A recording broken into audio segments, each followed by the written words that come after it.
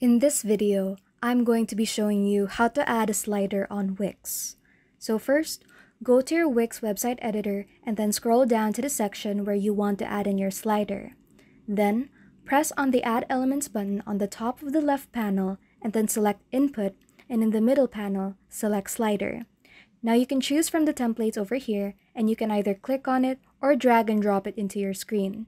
You can also resize the length, and then you can press on Settings so that you can change how your slider will look like, such as the name of your slider, the type of which it has, as well as the range.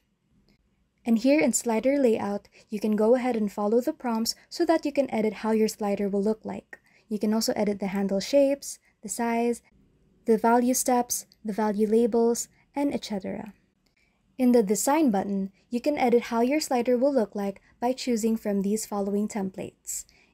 You can also change the theme, colors, and formatting of the text when you click on Customize Design at the bottom. In the Animation button, you can also edit how your slider will appear on your page.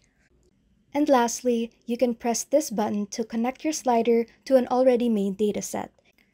So you go click on Create Dataset and you follow the prompts to link your dataset to your slider. If you have any questions, just leave them in the comments below and leave a like and subscribe if this helped you out.